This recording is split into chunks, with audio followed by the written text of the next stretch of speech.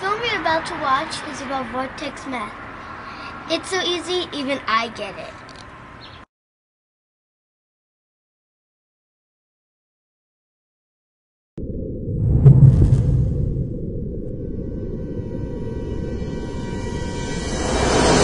Here's the challenge that we have.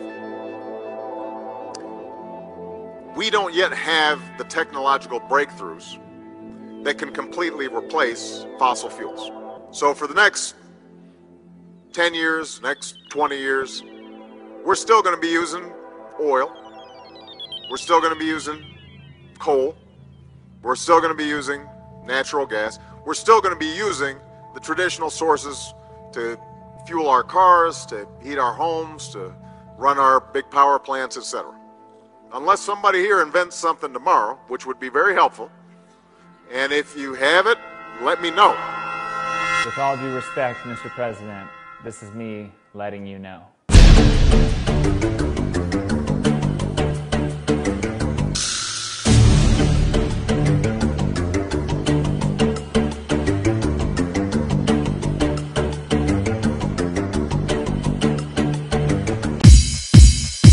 I'm here representing the Vortex Based Mathematics project, which was founded by my teacher, Marco Rodin.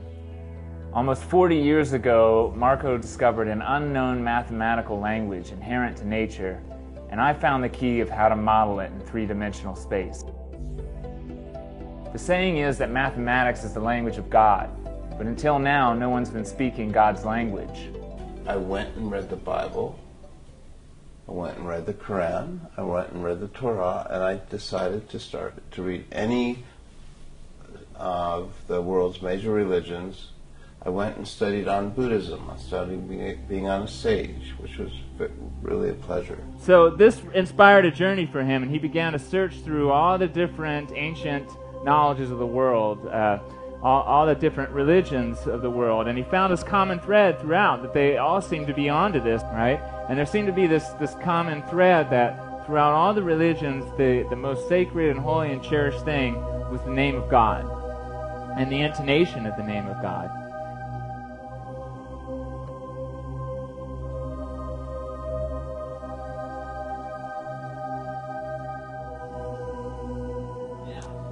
I'm here speaking because I'm at the forefront right now of the most advanced mathematics ever known to mankind.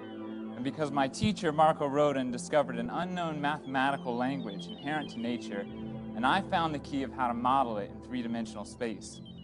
The saying is that mathematics is the language of God, but until now, no one's been speaking God's language. What we have is the grand unified field theory. With it, you can create inexhaustible free energy, end all diseases, produce unlimited food, travel anywhere in the universe, build the ultimate supercomputer, artificial intelligence, and obsolete all existing technology. How is it possible to make such outrageous claims? Because we have the secret that connects all of the world's technologies together, numbers. We discovered that numbers are real, a living language, a jigsaw puzzle that when pieced together no longer creates a rendition or approximation of reality. Numbers are reality. Neither flat, nor arbitrary, nor imaginary, nor irrational. They are actually points or locations that fold out into a 3D shape, defining space and time literally. Mr. Rodin discovered an equation that was so eloquent in its simplicity that it involved no more than 9 numbers around a circle. And with it, you can do all the functions of all the branches of math instantly. It displays a perfect spin symmetry of numbers, forming mirror images just like our two hands, a feat that's baffled countless scientists and mathematicians. When you look at this symbol, you immediately see it's composed of two aspects. One is this lazy 8, or the infinity symbol, and the other is the red pyramid at the top. The infinity symbol is the equation for the physical world we live in. It's a circuit or a pathway of motion. 6 numbers that form a hexagon. Thus, such diverse phenomena as light polarizing, beehives, Saturn's North Pole, and snowflakes are all versions of this hexagon. These shapes form pathways for any matter in motion, which is never straight, but always at an angle. Nothing in the physical world ever moves in a straight line, not a bullet shooting, not lightning coming down out of the sky. Everything is a coil, even a photon coming from a distant star, proving relativity exists. Our body is called this mortal coil. Our DNA is a coil, and it's no coincidence that it matches our equation perfectly. It makes us into a vortex machine that sucks things in at the top and shoots them out at the bottom. As it does this, it regulates its own temperature, a really important concept for technologies that are always overheating. It's an imploding, exploding machine, a gyroscope, an antenna built to perfectly transmit and receive waveforms. In fact, Marco's antenna designs are protecting the four corners of the United States because they were found to be the most sensitive antennas ever created. Around the same time, he also presented at the largest genetic engineering conference in the world on DNA sequencing, thus proving the ability of this math to cross between the sciences. Jonas Salk, who was the inventor of the polio vaccine, stated that this work was so advanced it would never be understood in Marco's lifetime unless he cloned himself. And so maybe that's what I am. But what's the connection between all these sciences? And the answer is simple. It's doubling. When you follow what these numbers are doing, you get doubling. And why might that be significant? Well, our cells double to create us. We have one cell at conception is 2, 4, 8, 16, 32. Musical scales are doubling. The binary code for computers is doubling. Nuclear reactions, squares and square roots, all doubling. Doubling is motion at an angle, or what's called angular momentum.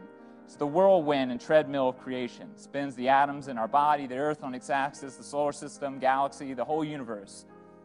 And so what causes this doubling? What is it that's being transmitted and received? And that's where that red pyramid comes in.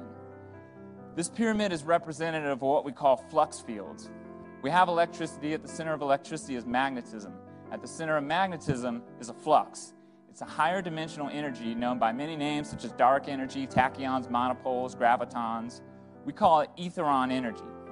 It's the energy that's keeping us conscious and alive, and it's not a static or stationary energy. It's a pulse, it's a surge, it's the beating heart of all existence. It's the ultimate fundamental particle in the universe, the God particle, and I know how to harness it. This energy is the source of all time, motion, and vibration. It's the only thing that comes from the whole, or the zero, the center of the cyclone. It emanates linearly in all directions, penetrating everything without any resistance. It cannot be shielded. As it penetrates, it leaves a grain.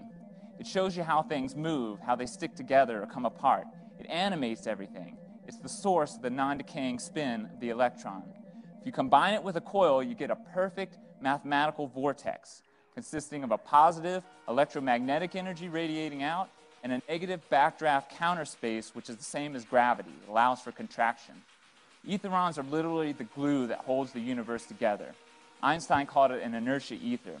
Ultimately, when this is arrayed in true 3D shape, which is what I discovered, it forms a shape commonly known as a torus or a donut. This is nearly 20 years later. What I found was this. Essentially, this thing is a heat sink. It's a temperature regulator, just like your human body. The universal geometry designed for maximum efficiency and energy transformation, and an ecological method by which the universe reprocesses matter, using it as a coolant source to bathe itself at the core of a black hole and then dissipate heat away out of a white hole. It's based on compression, decompression, just like we use to control temperatures in technologies like refrigerators. The Big Bang was just one of these reactions giving birth to this expanding universe, which is expanding because we're on the southern half. The northern half is contracting. Okay? Space expands, time contracts, black hole to white hole. The torus is what everything becomes at its maximum acceleration. This experiment you're going to watch while I finish my talk, I want you to keep in mind when you're watching this magnet spinning around, there's no energy going into this coil. It's totally turned off. And I'll continue. Your blood cells are a torus. DNA is a torus. Magnetic fields, galaxies, all toruses. That's why a tornado is more powerful than an atom bomb. It's a one-way, living, systemic electrical machine, a self-sustaining jet. You might say a flying saucer.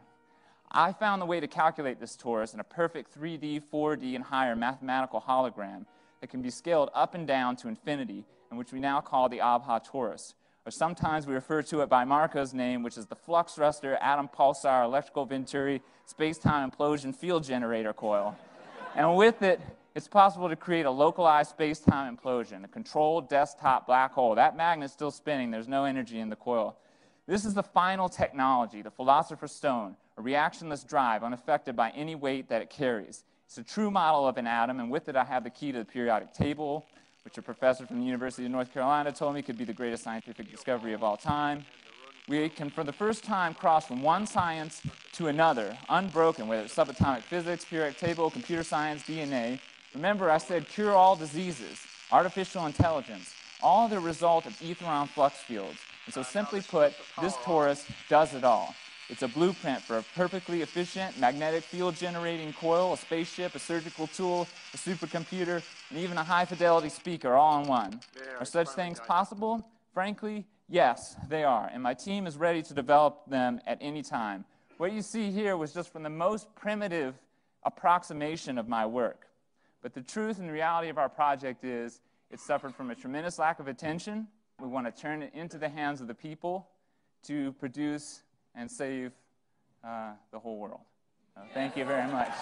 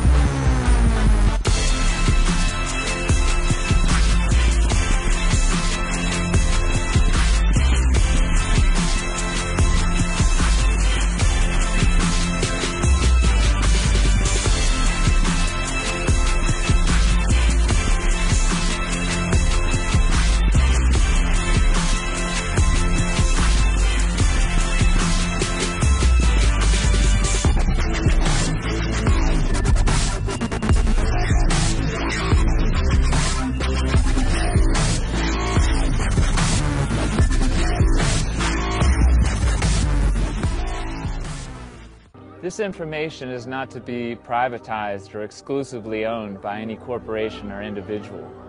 Instead, it is our desire to create an open source project to freely share information with the public. This device is a version of what we call the ABHA Torus, developed by Daniel and Erica Nunez. Hello everyone, this is Daniel Nunez with OneStopEnergies.com. Today I'm going to show you a free energy work in the progress. So let's check this out. We're using Vortex coils today, and let's look up on the roof. That's an old antenna, and that old antenna is not being used because nobody uses that type of television antenna anymore. So what we're doing here is we're running that wire down from the antenna over down this way into our PoE Mini. And what's happening here is that we're collecting the energy from the antenna with this little simple circuit for rectifying radio wave signals. So what we're doing is we're collecting electricity over here. So as I change the frequency, I'll be able to generate more power, because right now I'm actually using less power. So resistance is all the way down. The coil is not resonating right now. So I'm able to charge up my little capacitors over here. So you're looking at the DC voltage, that's 1.9 volts. And that's charging up those two little capacitors there. And these are buffering capacitors, so those regulate the frequencies. The little black diodes, they force energy in one direction, so it creates a mandatory charge into those two capacitors. Now I have a different circuit. This is the same SEC circuit we've been running for pretty much majority of our experiments. I've got a 1 mega ohm potentiometer on there and a 3.4 volt LED. So you can see we're already charged up to 2 volts. And let's go ahead and spike this energy. This is all free energy, and let's give it the right frequency. And I'm just turning that little knob. There you go. So you saw the flash. That discharged my capacitors, and now they're charging back up again. And let's look for that frequency again. There it goes. Discharge my capacitors. Let's do it again. So I'm lowering the frequency and then raising it back up. So give it a little charging time there.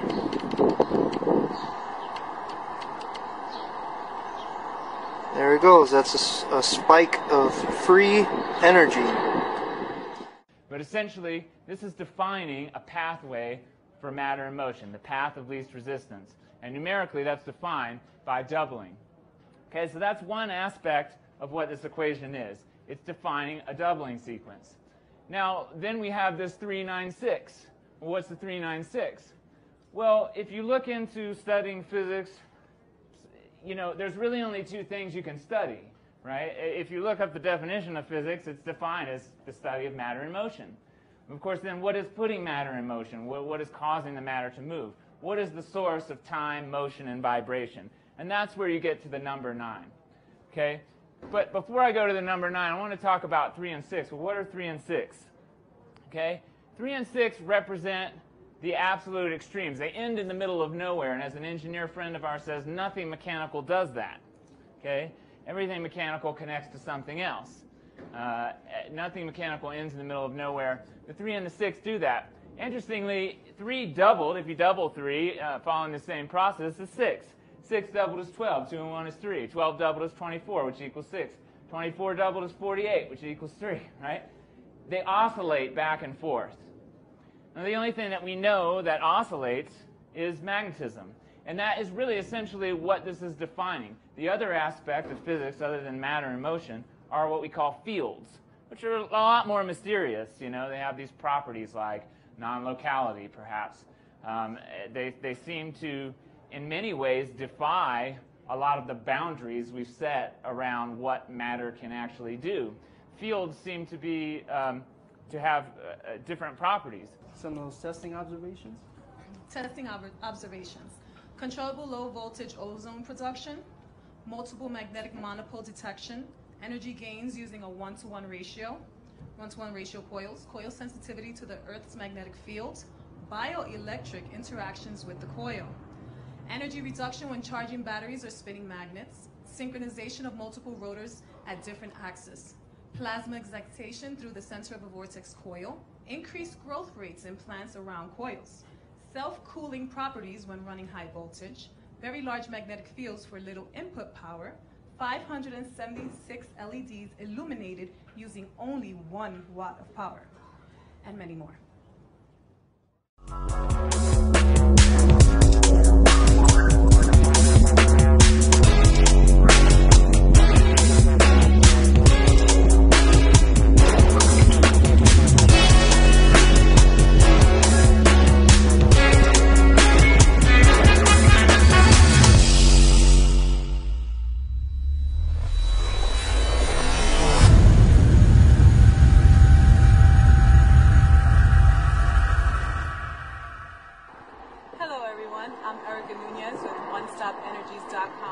And today I'm going to show you how to make your own PoE vortex coil design. For step 1, we're going to set up 2 hooks 50 feet away from each other.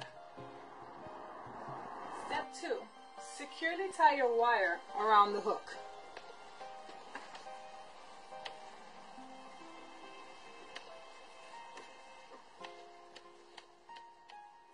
Step 3, now walk the wire back and forth 24 times.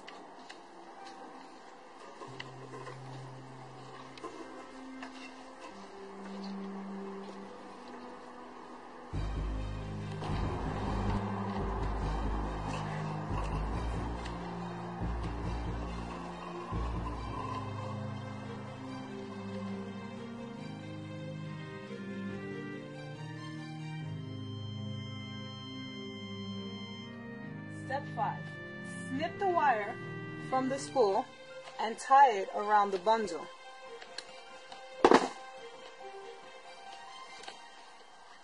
Tightly.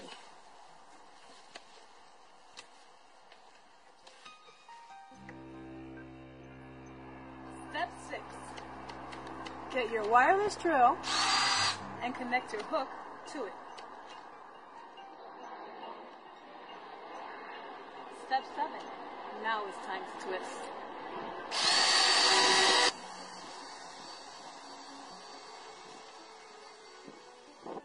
Step 8. Now that we use the drill to twist the wire, it's time to spool it.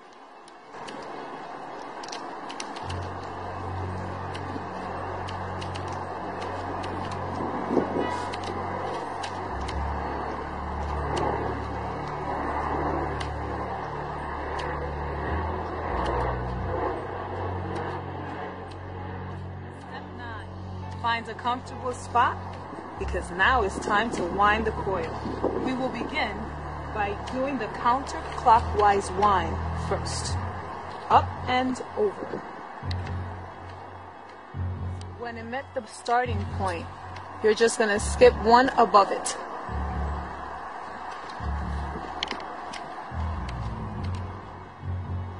Step 10. When you meet the starting point, now you may begin the clockwise wind.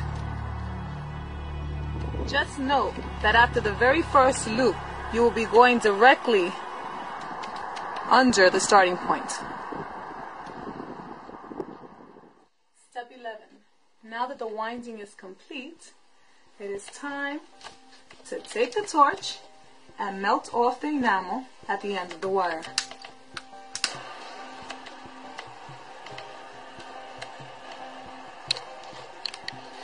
We are melting off the enamel, so when it's time to solder, it's easier to make the connections.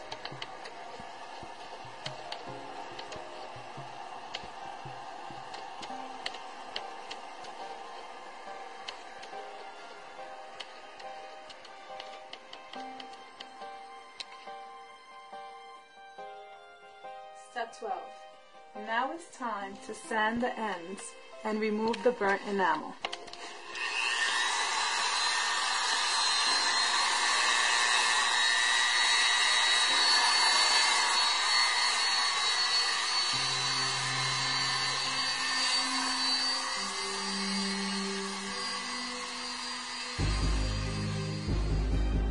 Now for step 13, you would need an alligator clip and your multimeter.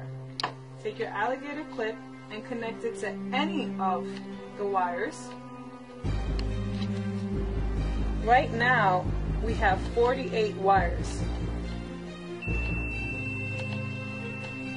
So being that it made the connection, this is the finish, when this is the start. Take the finished wire and connect it to any other wire.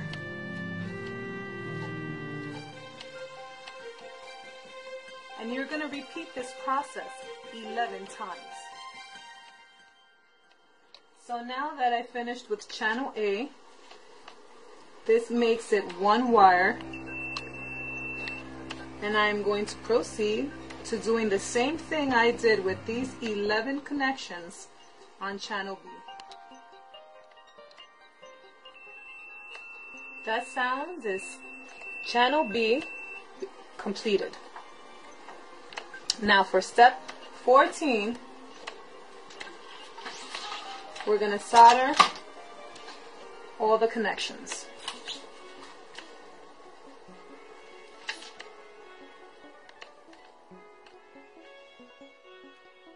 For step 15, get electrical tape and put it around the ends of the wire that was soldered to avoid the connections touching.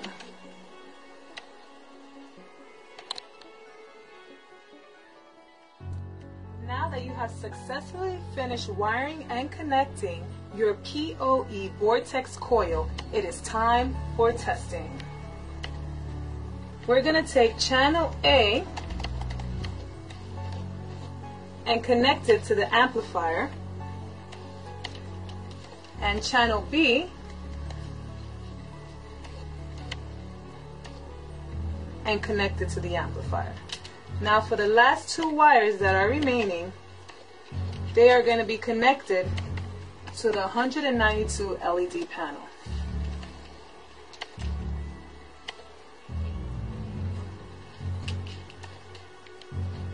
Turn it on, and voila!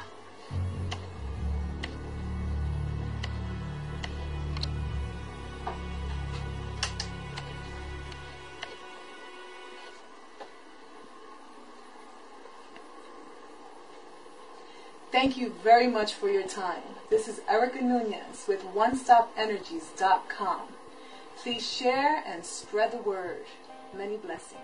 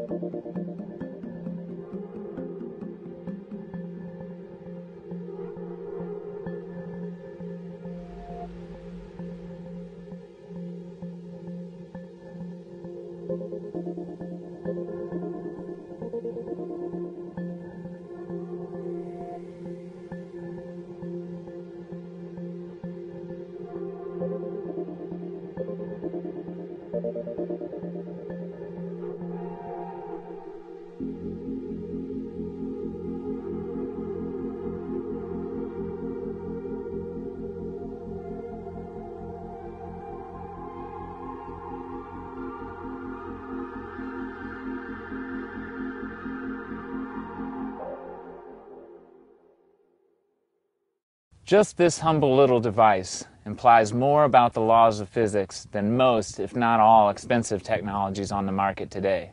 And now I found the key of how to model it in three-dimensional space. The importance of this discovery cannot be underestimated. With it, I believe we can create inexhaustible clean energy, produce unlimited food, end all diseases, travel anywhere in the universe, build the ultimate supercomputer, and obsolete all existing technology. How is it possible that we make such outrageous claims? It's because we have the secret that connects all the world's technologies into one: numbers. A living language, a jigsaw puzzle that when pieced together no longer forms an approximation or a rendition of reality. Numbers are reality.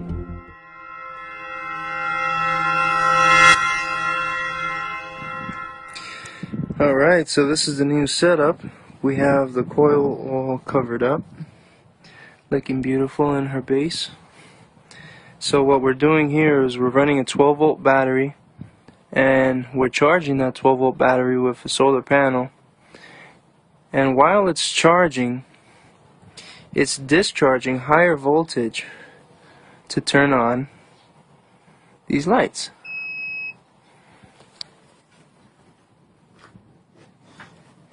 But the interesting part is it charges faster than it can discharge. And this is without using an inverter. So basically what you see is what you get. You have a 12-volt panel that's charging the battery. The battery is going through this box, which is creating a sound frequency, and the coil is able to harness the ether or the subtle energy in order to convert it into usable electricity at higher voltage, higher amperage, so that we're still able to charge the battery even though we're using electricity. So by the time the sun runs out,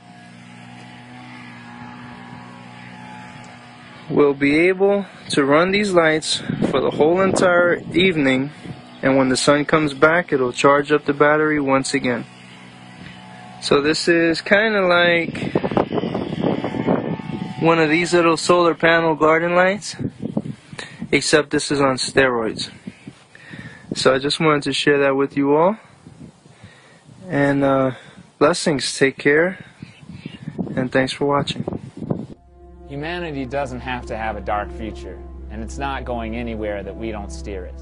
We have a technology in our hands that can boom the market of alternative energy, solar cells, and electric vehicles, and change our world forever. We have already achieved the impossible, but now we need your help to make the impossible an everyday experience.